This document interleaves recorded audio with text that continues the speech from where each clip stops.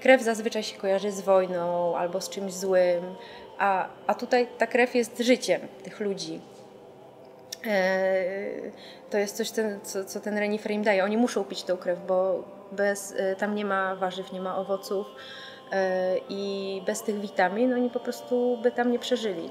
Mięso bardzo polubiłam, naprawdę. Byłam zaskoczona tym, że potem jak już byłam głodna i jechaliśmy na saniach cały dzień i wiedziałam, że mamy świeżo zabitego renifera, to się sama cieszyłam na to świeże mięso i sama w duchu się z siebie śmiałam, jak szybko człowiek może się do tego przyzwyczaić, tak naprawdę wrócić do jakichś tam pierwotnych korzeni.